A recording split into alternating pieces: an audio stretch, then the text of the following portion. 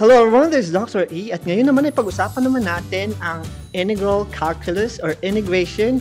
Bakit nga ba ito yung isa sa mga subjects na tinitake ng halos lahat ng mga engineering students? Pag-uusapan natin yan ngayong araw na ito.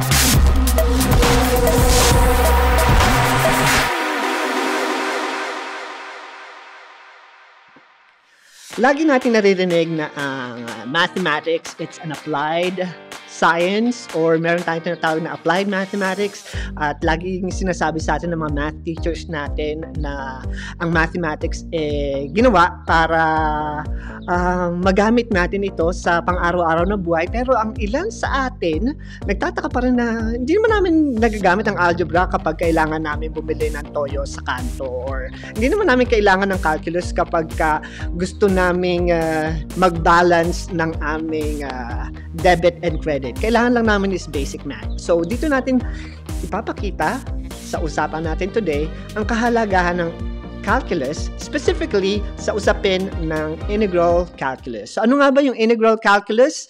So, sa mga students na nanonood ngayong sa video natin ito, nasa description box down below, yung mga videos natin on integration, antiderivative, application of integrals, na ilan sa mga challenging at exciting na mga math problems na sinasagutan natin pagdating sa calculus. At sa mga teachers na nanonood, you can share this video, gamitin nyo yung video, angkinin nyo yung mga videos na yan, para makatulong naman sa pagtuturo ninyo either online, face-to-face, or distance learning. So, para sa inyo, iyang lahat ng yan. So, paano ko nga ba tinuturo yung integral calculus at bakit ko siya sinishare or bakit ko sinishare yung aking mga techniques sa mga sa video na ito? So, inuuna ko yan sa paggamit ng integration sa mga simpleng math problems tulad nito.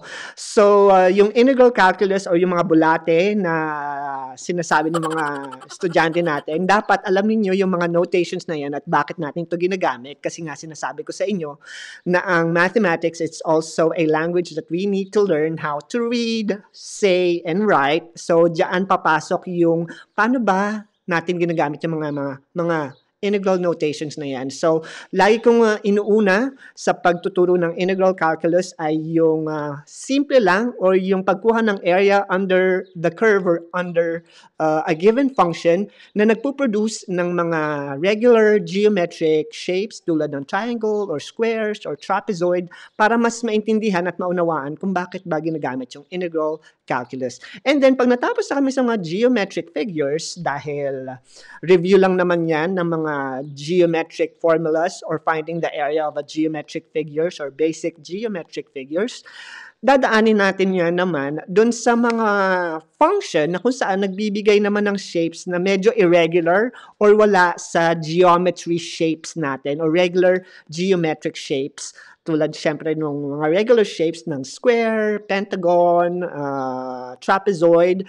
So, meron ng curve involved. At kapag meron ng curves doon sa ating mga function, dito natin papasukan ng Riemann sums na perfect introduction para mas maturo natin sa mga estudyante natin, so sa mga students na nakikinig, para makita ninyo kung paano tayo gumagawa ng paraan sa mathematics para yung mga irregular figures na yan, tulad ng mga functions na ipapakita ko sa inyo mamaya, ay makuhaan pa rin natin ng estimation or area under the curve nang hindi gumagamit ng calculator or ng calculus processes or formulas. So, meron tayong left method, meron tayong right-hand method, meron tayong trapezoid method, meron tayong midpoint method na nasa description box down below yung mga examples na pwede nyong gamitin para magamit niyo yung Riemann sums na yan. At ang pangatlong isi-share ko sa inyong tip ay using technology. Yes, using technology, hindi po yan cheating. Lagi kong sinishare, syempre, yung karamihan sa mga estudyante ko lang graphing calculator. So, gumagamit ako ng mga web-based application tulad ng Desmos or minsan mag-google lang ako ng Riemann sums calculator at pinapagamit ko ito sa mga students ko para mas makita nila at ma-check nila yung mga homework nila ay tama. So, using technology, Kailangan lang malaman ng mga estudyante kung bakit nila ginagamit ito at hindi pwedeng maging too dependent. So, lagi kong sinishare na pwede kayong gumamit ng technology as long as alam niyo yung mathematics involved kung bakit napuproduce ng mga websites na yan, yung mga values dun sa integrals. So, yan yung aking 3 tips and lessons na isi-share sa inyo at bibigyan ko naman kayo ng mga examples ng mga problems na sinishare ko sa mga students ko o pinapakita ko sa mga students ko kapag nagtuturo ako ng calculus na madali at medyo complicated para makita nila ang importance kung bakit kailangang matuto or makita nila yung or maunawaan nila yung integral process na tinatawag. So, meron tayong isang function dyan, f of x is equal to x, which we know is just a line. So, ito yung line. Ito yung function natin na f of x. At sabi, kukunin daw natin yung area under the curve ng f of x na yan, which is yung linear equation na f of x between 0 and 2. So, let's say itong 0. Siyempre, ang 0 ay nasa point of origin. At let's say, by 2's tayo. So, ito yung 1. Ito yung 2. So, from 0 to 2, kukunin daw natin yung area under the curve. So, ito yung ating boundary. So, ito yung perfect segue para matutunan at maituro natin sa estudyante natin yung kahalagahan ng algebra or calculus notations na integration. So, dito, ito yung ating notation sa algebra. F of x is equal to x. At kukunin natin yung area between 0 and 2. So, dito natin ipapakita kung bakit meron tayong sinusulat na integral of x dx from 0 to 2 ay magpuproduce ng sagot na meron tayo dito. So, from algebra to calculus, bakit tayo may f of x or may function na x dx? Bakit tayo merong lower limit at upper limit? So, lahat ng yan pwede natin ma-explain sa mga students natin. At kung kayong nanonood ng mga estudyante, ngayon alam nyo na kung bakit meron tayong mga notations tulad nito. So, from geometric figure, algebra, pwede natin itong gawing calculus kasi itong ating f of x ngayon ay hindi na straight line. Ito na ay curve dahil ang quadratic function ay parabola opening upward. So, ito yung ating parabola opening upward. And we know na yung parabola natin, so lalakihan ko yung parabola natin para... So, lasing na parabola na naman po, sabi ni Ma'am Katoya. So, ito yung ating lasing na parabola, pero ito yung representation ng ating f of x between 0 and 2 naman. So, 0, 1, and 2. So, ibig sabihin, ito yung ating limit.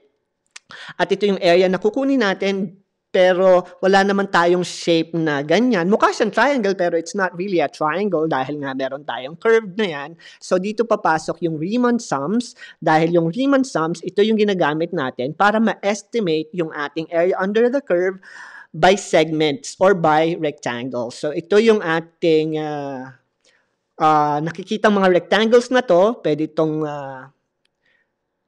gumawa ng rectangles looking like that or rectangles na punta naman sa kaliwa at meron sa middle and so on. So ito yung mga shapes na pwede natin gamitin to estimate the value of the area under the curve at dito papasok yung Riemann sum. So, again, yung videos natin down below, andyan yung mga Riemann sums na yan kasi ngayon meron na tayong geometric figures.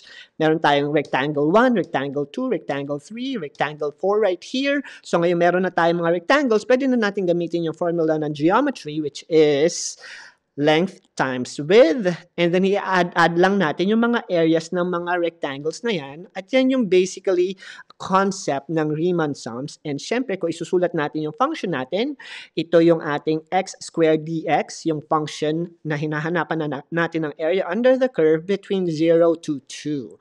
So yan yung paraan or isa sa mga ways kung paano natin makikita yung progression ng pag-aaral ng calculus. So, sa mga students na nanonood, sa mga teachers na nanonood, kailangan lang maunawaan natin yung kahalagahan ng mga math notations na yan at anong ibig sabihin yan at mapapakita natin yan visually using Riemann sums bago tayo tumungo sa mga antiderivative rules or yung mga rules sa pagkuha ng area under the curve. So, bago natin sila bigyan ng mga ganong problems, share muna natin sa kanila yung reason kung bakit meron tayong mga formula sa calculus. So, yan yung 3 topics or 3 skills na lagi kong pinapakita sa mga students ko bago ko sila bigyan ng mas maraming problems involving integral calculus or integrations or applications of integrals. So, mag-umpisa muna tayo sa geometric figures. And then after giving them geometric figures, pwede na natin i-share yung ating Riemann sums.